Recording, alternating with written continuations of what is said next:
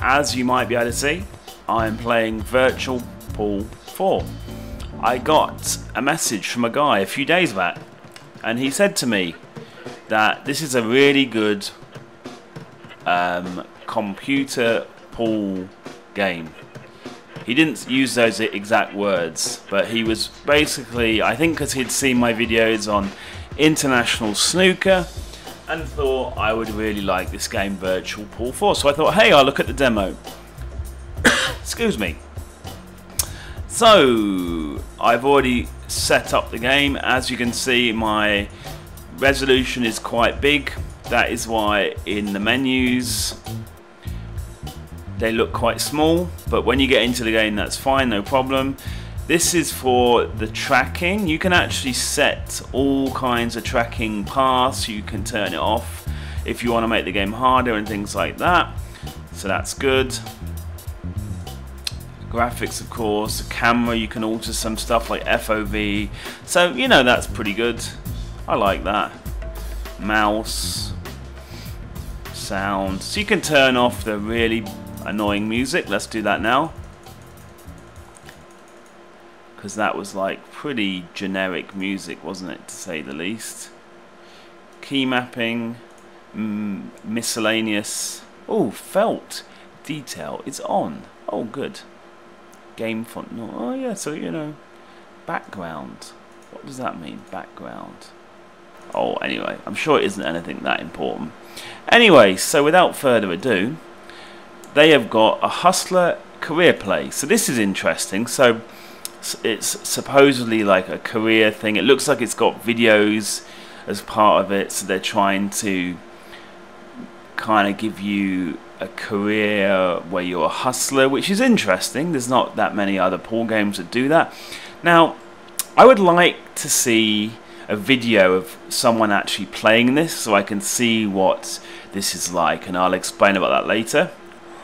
The Pro Tour, again, it just explains obviously that you can try to be a professional pool player and all that. So there's 2 career modes, but all we can do right now in the demo is do a quick play.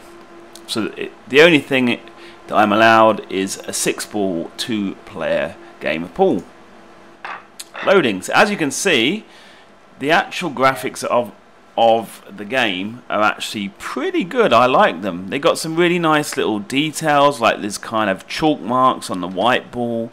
The environment itself looks pretty decent for a pool game. It does. I mean, the way that the camera is, you don't often look at the surroundings, because as you can see, that the pool table does fill up most of the camera, which is fine, but it does look nice. I like the way that the balls look nice and shiny, kind of somehow high res. I don't know, it just looks kind of nice, doesn't it? I'm sure that you'll agree. I mean, I'm pretty impressed with that. So I can basically now move this around. Let's put it here like a pro. Now, like I said earlier, you can actually turn off all of the tracking lines. I know, especially in a pool game, it makes it quite easy. So let's just knock around some of these balls to get an idea of the physics, shall we? Now, first impressions are actually quite good. I mean, basically it plays exactly the same as many other games, like, and I messed that up, like international snooker. It's a similar style. Obviously this game is only pool, no snooker, but I'm saying that the way that you hit stuff is very, very similar. And I always like these kind of games when it gives you the option to do to play a shot using the mouse, because I think that's good. It feels kind of natural, and it helps you to use exactly the right amount of power, you know, so it actually feels pretty good. It does feel pretty good, like pretty smooth on the gameplay front, I would say. Now let's put a little bit of spin on that. So like I said, you just press E, move your mouse to do some spinny stuff like so, and it didn't work. Oh well. I'm only actually playing against myself, because that's all I can do. So I beat myself. Awesome. So yeah, the graphics and the mechanics of the game are pretty good. I'm pretty happy. Now I'll start to explain what my problem is now. My problem is that the full game is $29.99. Now, I can appreciate that someone has put quite a lot of time into this game, but I'm still not sure that this kind of game is worth $29.99. I don't know. Like, what do you guys think? Because right now, that's the one thing that's a little bit of a deal breaker for me personally. Am I hitting the right ball? I am. Whoa. Because, and this is why I said earlier that I want to try to find videos online of other people playing the career mode. Now, if the career modes are interesting, if they're quite long, and if they have some level of detail, and I mean, I'm pretty sure there's not going to be a storyline. I mean, is there going to be a storyline? But what I'm trying to say is, if I feel that the career modes are interesting enough, and if I feel that they will, you know, be something that I will want to play for a number of hours, then that might be worth the $29.99. The other thing that I would like to know is, are there a lot of people playing this game? And I think I'm going to hit the wrong ball. No, I'm not. Are there a lot of people playing this game online?